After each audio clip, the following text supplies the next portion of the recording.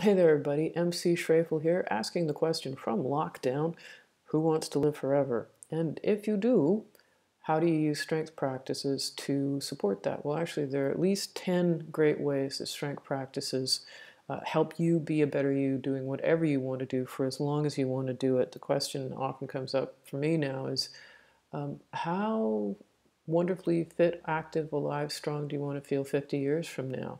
And if it's the same as what you are now, or even better than how you're doing right now, then how are you going to get there? Well, strength practice is one way to do that. But first of all, what is a strength practice before we get into benefits? Well, the way I've been looking at it is that it is a skill-centered practice that lets you contract your muscles to create positive adaptations in those tissues. So it's a challenge to your skeletal muscle, and the difference between skeletal muscle and, say, smooth muscle like your heart or your gut is your volitional control over these organs. And that by doing this with these skeletal muscle tissues, you actually create a bunch of positive adaptations throughout the rest of the system. So that's kind of fantastic. In another way of putting it, as any Russian coach worth their salt has put it for ages, is that strength is a skill. So we can remember that. Now, a related question that comes up around this is, well, can't I just do my Pilates or my running? Or a related question I could have put in here is, can't I just keep going to the gym and lifting heavy loads? Why do I have to go do that sucky cardio stuff? The answer to that is less about, can you not keep doing this? Of course, you can do whatever you want.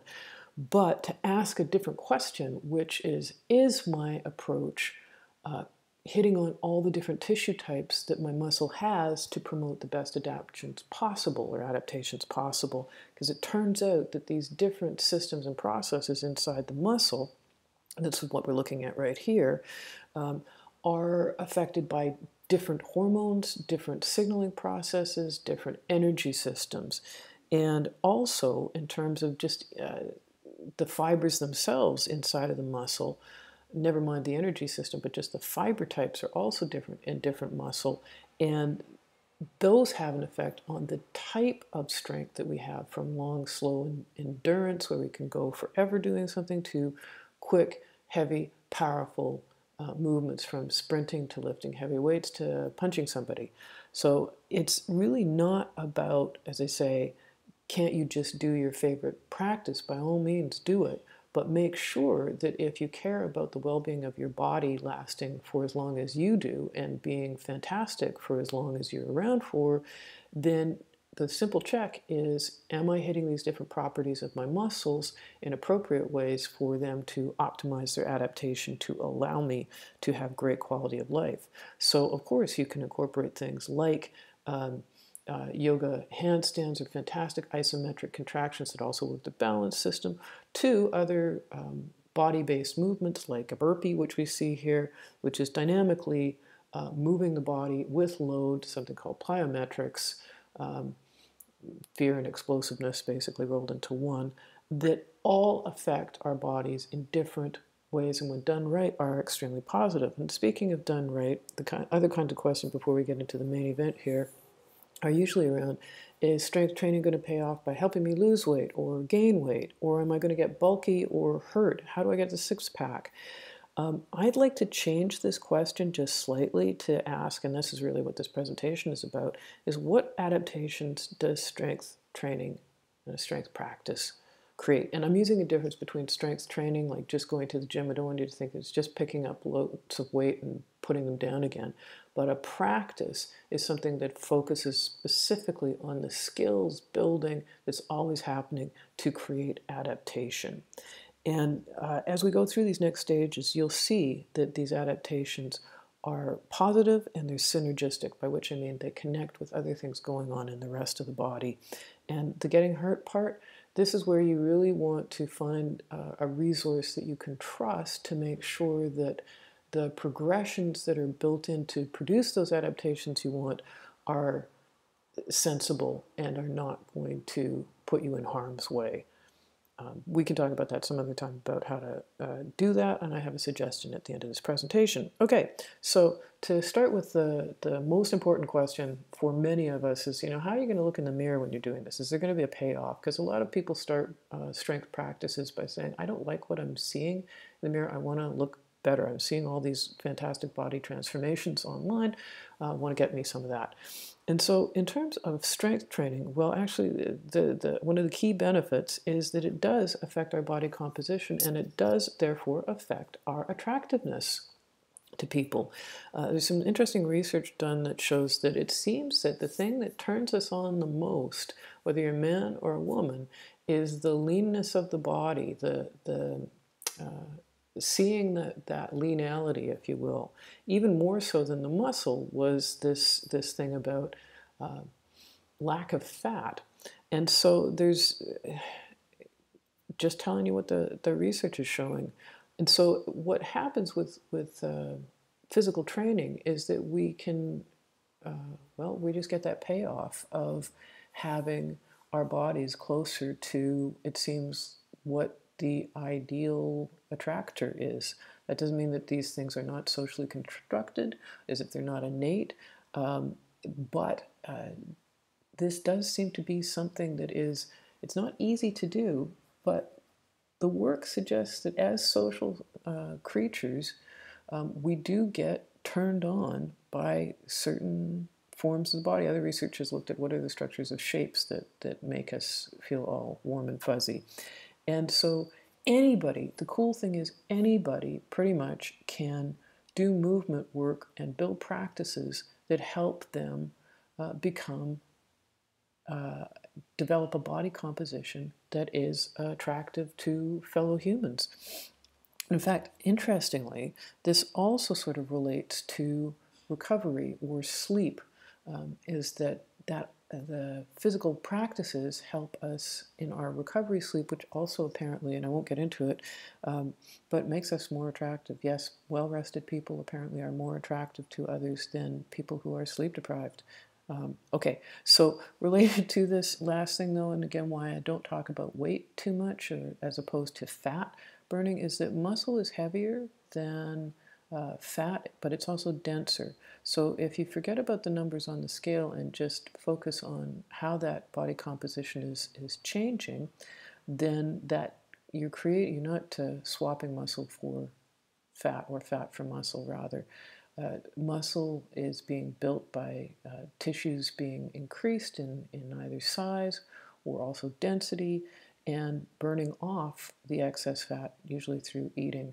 We'll talk about that at some point too, is what's the role between diet and working out. But as the saying goes, you can't outrun a donut. And so the important thing here is that strength synergizes with the whole organism. Okay, and so we have this by organism, I mean lots of other properties of the body come into play when we're working out. You need good nutrition to be able to move loads, to be able to keep going. You need great rest. You need appropriate breathing practices we've talked about before to help facilitate those energy system adaptations. So everything synergizes. But that's number one is, yes, strength training will affect your body composition, but if you want to see that wonderful change in tissue, there are certain costs, if you will, in terms of improving the other parts of your life as well. But the benefits are you feel better, longer, all the time. Okay, so benefit number two, and I'll move through these a little more quickly because they're really fantastic and you'd just be overwhelmed with goodness here, is that benefit two is just the reduction in all-cause mortality. There's increasing numbers of studies coming out that show that strength training, what I call strength practice, is associated with a reduction of all the various types of diseases you could think of that usually kill us, from cardiovascular to diabetes to metabolic syndrome,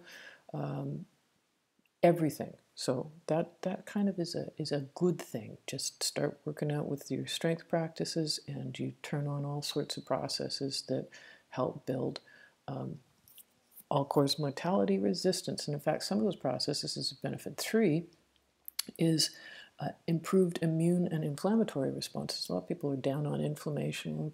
Inflammation is really important to us being able to build tissues, repair tissues, clean out the crud in our systems, and refresh it. And immunity, especially in the time of COVID, we're learning an awful lot about how important it is for our immune system to be able to respond as quickly and effectively as possible to little invaders that would like to take up space in us as well. So I won't go into the huge detail about this, but sufficient to say is that there are all sorts of incredible benefits of strength training for these processes that strength training in particular is triggered to do. So you can eat really great, and that's fantastic, but it's this combination of really pushing the skeletal muscle adaptations that seem to help with these other processes, because we are wired to move. Okay, and as you do these things, something fantastic happens besides my joy at being able to do a pull-up somewhere on a construction site in France. But really, that's fantastic. You know, I can see a pipe somewhere and go, I could do a pull-up. That feels great. Why is something so simple so cool and so inspiring? Well, this is benefit 4, is the building of confidence. As you build skills, as you start to learn about yourself, other things become possible, which takes us to benefit awesome 5, which is related to benefit 4, is that as you gain confidence and skills, you also increase your capacity to do more cool things that you want to do, and often quicker and easier than prior to having that strength. It's kind of like imagining that you have a certain capacity prior to doing this kind of strength practice, but as you build the associated energy, effortlessness, recovery, of being able to do more with less, you also have this bigger bucket, if you will, to go from the bucket to the barrel here, to do more with, again, usually less energy and more joy. And a related question to this is kind of like, well, how long does it take me to do a strength workout? Doesn't it take, a lot of time, living in the gym, that sort of thing? Well, that's you could see it like that, but no, actually, people with lives still manage to work out. It's what becomes a priority for you in terms of what is the payoff that you want. And so initially you might say, well, if I have to work out 20 minutes every day, how am I going to find that? We can talk about that again too. That's what we were talking about with time as a material a while ago, is how do you make that priority for yourself something that you can fit in? And there are lots of strategies around that, including lack of commuting with lockdown has opened up some space potentially. Don't assume that's the case for everybody on the planet. It certainly is not. But if you're interested in this, you can start to build slowly. And what you'll start to see is that transition from, as you put time in to the workouts, you get more time out for other things because you are more effective and efficient at doing what you usually do, which gets to benefit 6, which is that strength training enhances cognitive and creative capacity, because cognition and creativity, parts of the brain, seem to be the same. So the more you work out, not only the smarter you get, but the more insightful, and again, the more opportunity there are to see options, because you're also less fatigued, because you're building up capacity. And so when you're in a less fatigued state, more things become possible. Isn't that fantastic? Which takes us to benefit 7. One of the other parts here of strength training is that if you have chronic pain, in particular, some of the work we've done is to look at, well, how does that affect, how does strength training affect pain? And again, you're building capacity. A lot of chronic musculoskeletal pain, workplace-associated pain, is from not having much muscular strength in the areas affected.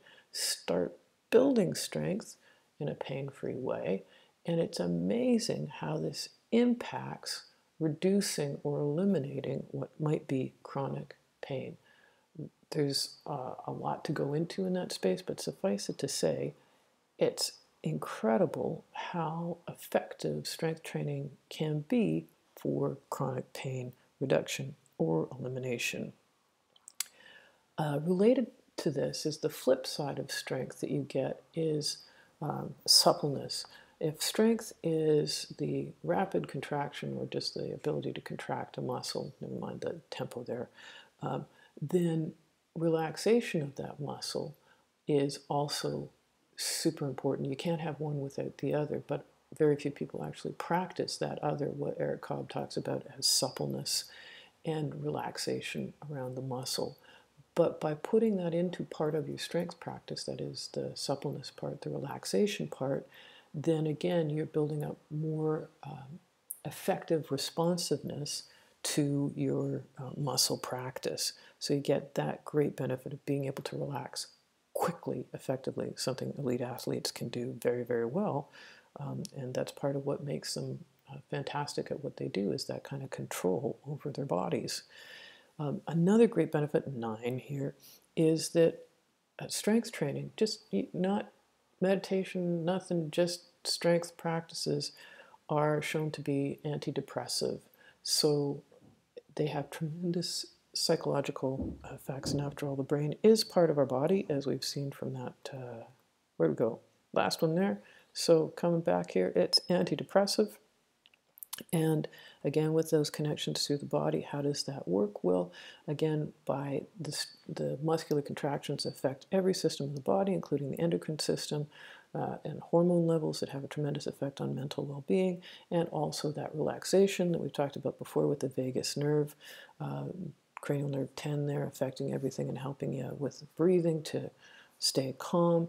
All these things seem to have tremendous antidepressive effects and anti-stress as well. So all of this kind of mental side of our physical engagement, it is mediated through the body, so the state of the body affects the state of our mental interactions in our engagements. So that's fantastic. And the last one here is benefit 10 wraps all the way back to benefit 1 with the reduction in all-cause mortality. Well, when you get a reduction in all-cause mortality, the cool payoff is that you get longevity to go along with it. So quality of life for the length of life is fantastic. And again, I come back to the first question that I had was, how do you want to feel 50 years from now? What do you want to be able to do? And if it's more or better than what you're doing now, strength training is a fundamental way to do that because of the ways it affects all these systems by putting demands on them, causing them to constantly adapt, respond,